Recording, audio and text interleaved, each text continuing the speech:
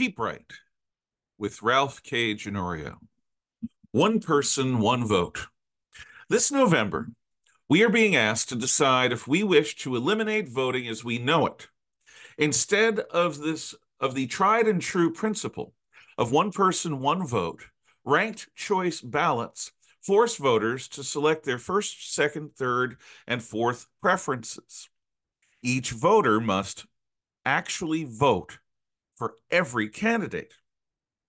If a communist were running in my precinct here in Idaho, I would be compelled to indicate that the communist would be my fourth choice. Now, under no circumstances would I, a descendant of Cubans who barely escaped Castro, ever confer legitimacy on a red by a positive vote in their favor. A Jewish voter who discovered an anti-Semite on their ballot would be compelled to vote for a National Socialist or an Islamist, even if only in last place. Ranked choice voting, as they are proposing here in Idaho, defiles what is a positive vote. It redefines what a vote really means. It ignores the idea that a vote is the tangible expression of the consent of the governed.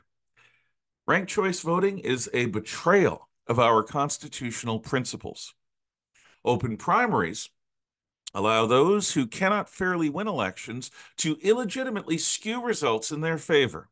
Political parties exist for people with common ideals to pool resources and earn legitimate electoral power by nominating like-minded candidates and campaigning for them.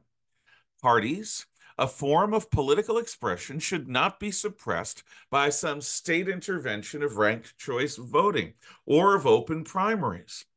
Voting should never be a clever scheme to manipulate results. Rather, it should be a crystal clear expression of one's principles in action. One person, one vote is at the heart of our American Republic.